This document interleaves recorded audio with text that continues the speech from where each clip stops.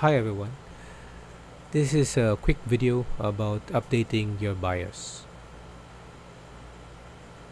First, we need a USB drive because usually a USB drive is required for most motherboards for us to download the BIOS from the website where our motherboard product is. Just make sure that when you download the BIOS file from the legit website of your motherboard. Make sure that you have the right model, the exact model of your motherboard, and the BIOS program that you're going to download. Then save it to your USB drive and then follow the instructions on how to install your BIOS. Usually there are some programs like here with ASUS. You download the file and then there are actually two files inside the folder. The first file will ask you to click on it and then you can rename, meaning you have to prepare the actual BIOS file to be read in the BIOS mode. Alright, assuming that you already have it, if you have done those download to your USB and then you've already prepared your BIOS, now you go inside your BIOS setup, which is when you normally restart or boot your PC. You have to press either delete or F2 or F12 in some motherboard, but if you're not sure, you check first in your motherboard booklet, okay, for you to check how you can actually enter to the BIOS. Usually BIOS by default doesn't have a password, but for some, for some security preference, they put their password to it. Alright, now we go directly to tools. Usually you can see like a flash utility in your motherboard BIOS setup. You go there, tap that, and then you have to look for your USB drive that you've plugged. In my case here, I plugged a 32 gigabyte USB with a file in it. So this is how it looks like. As you can see here, the highlighted file here in gold or amber color. As what I mentioned earlier, this should be the same model as what your current version is. Otherwise,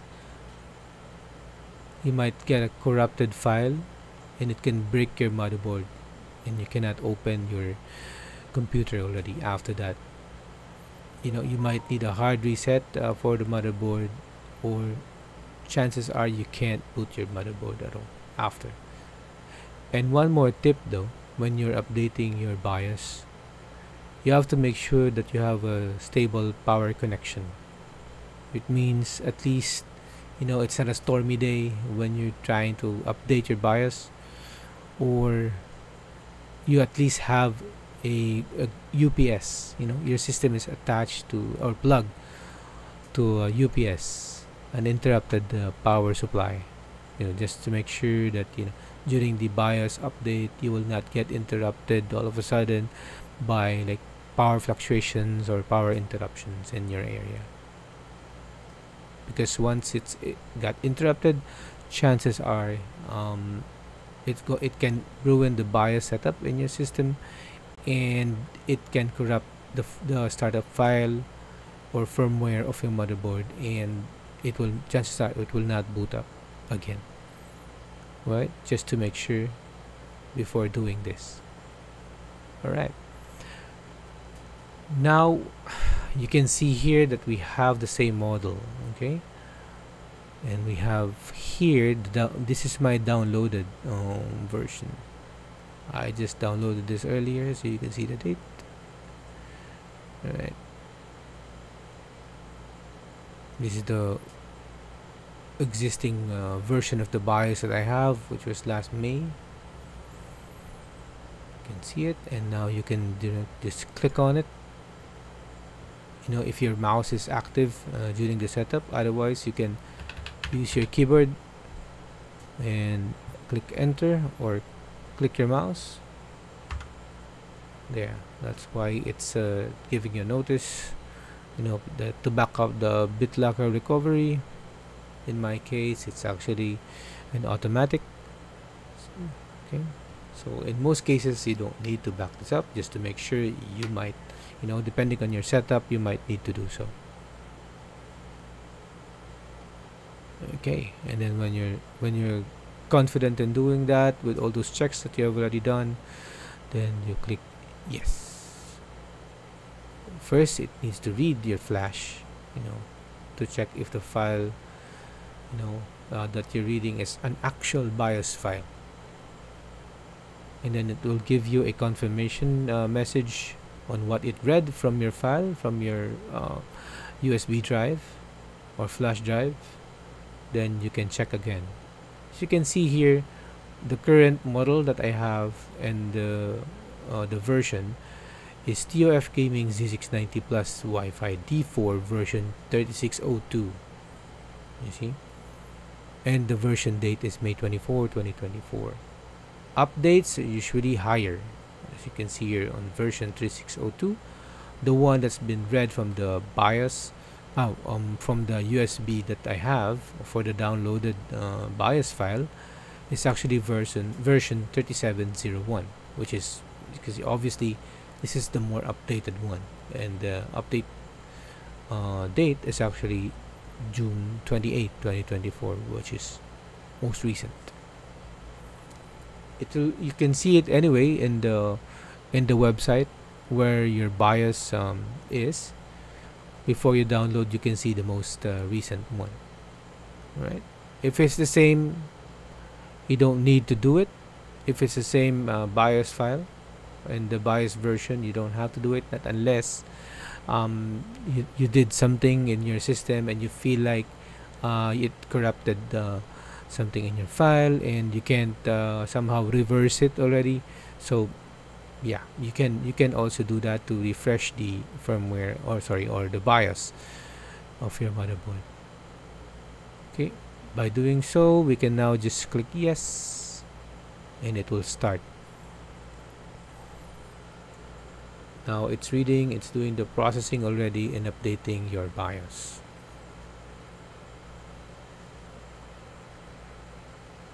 This will take a couple of minutes. I'm just letting it go real time so you can actually see and experience how is it, how long will it take, for a BIOS to actually update. And it's very important to actually plug your PC, your gaming PC, your computer, when you do update your BIOS in a stable power supply, your UPS, just to make sure, because around this time, this is very critical. This is the time when the system is it's actually down except for your BIOS for your motherboard. And this is where the program starts up, every time you boot up or restart the system. So just to make sure that no files will be loaded or corrupted into your BIOS during the BIOS update process, you have to make sure that your power is stable. It's now in its update area 3.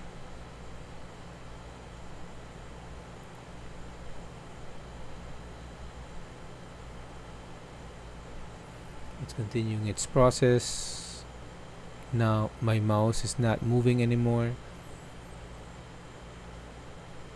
Since the update it's already removed its primary or initial default firmware.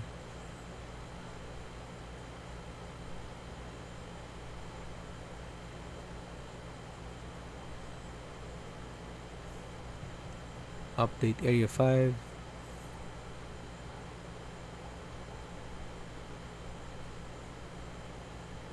Now it's just completely the motherboard that's doing its thing.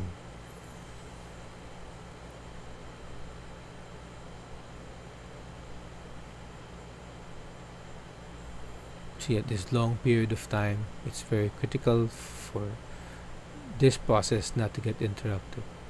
Now it already tells us that it's updated successfully, so it just rebooted.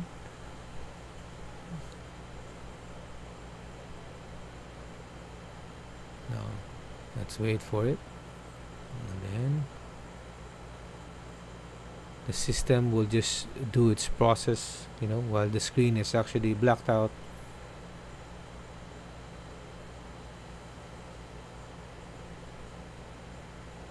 You can check and look inside your PC around this time. You can actually see it that lights are, if you have LEDs there, things are turning on and off.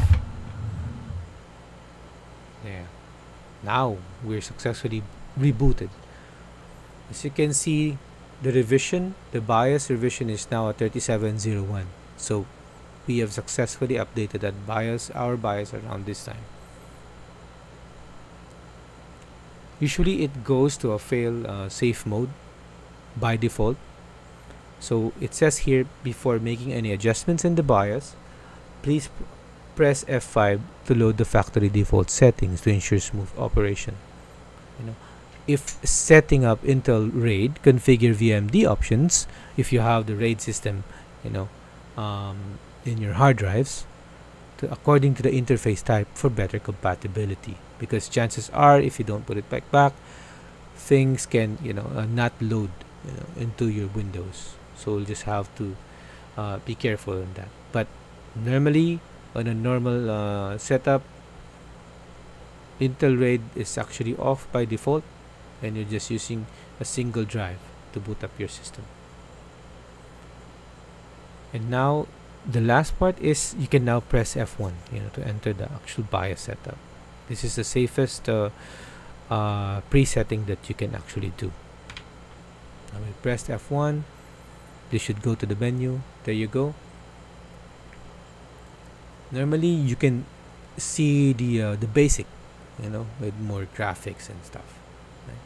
But for us, we can just actually quickly go to advanced mode if we want to. But to some, you can actually just turn it here. But here's the tip though.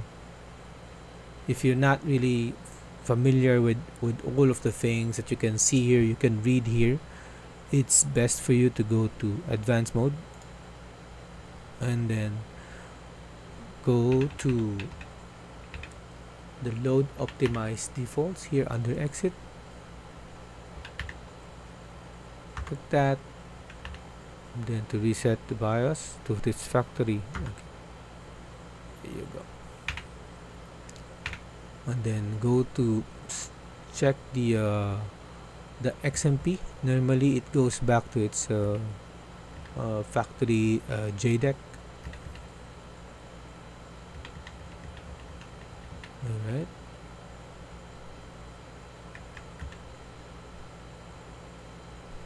You go to AI overclock tuner and then click XMP1 for Intel.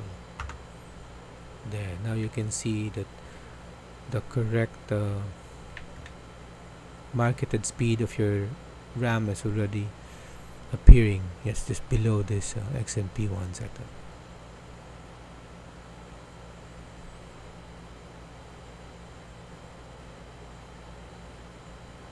Yeah, checking everything. As you can see, it's 3600.